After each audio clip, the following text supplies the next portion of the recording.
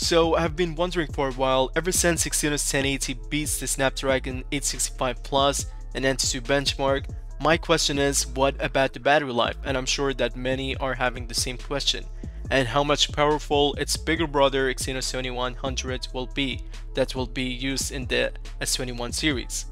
Well, Ice Universe has said the Exynos 2100 consumes 22% of battery life, while Exynos 990, which is used in S20 and Note 20 series, consumes 55%, which is a huge deal and a huge improvement. Going back to performance, we have got Antutu Benchmark for both Exynos 2100 and Snapdragon 888.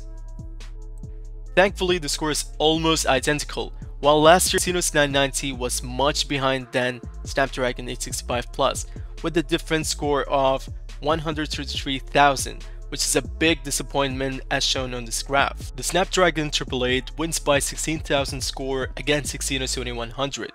It is decent, and we may see far greater improvements performance from Exynos 2100, as it is still in early stages. However, if you have noticed, the single and multi-core is higher than Snapdragon 888, which gives us higher hope that Exynos may surpass the Snapdragon.